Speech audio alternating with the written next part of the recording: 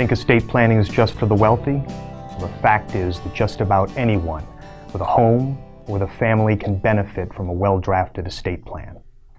An estate plan can do a lot for you and for your family when it matters most. But modern estate planning isn't just about death. It's also about important decisions that are made during your life. So what makes up a modern estate plan? Well, it's got 5 parts.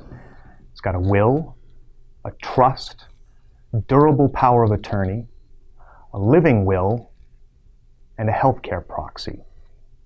So let's start with the will. Virtually every estate plan created today has some sort of a will, but by itself it has certain limitations.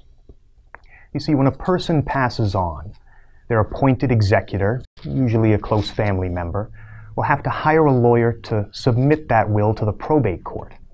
Now, the probate court process can be long, it can be frustrating, and it can be expensive.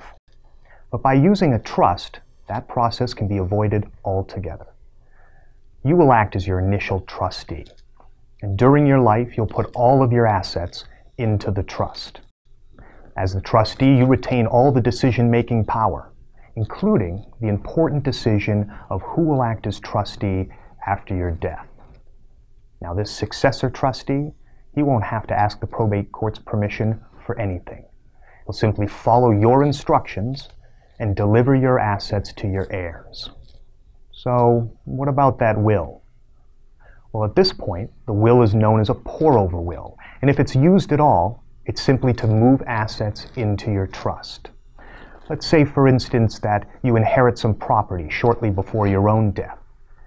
Your will would be used to pour that inheritance over into your trust. That's how the will and the trust work together to ensure that your property gets to your heirs with a minimum of hassle and expense.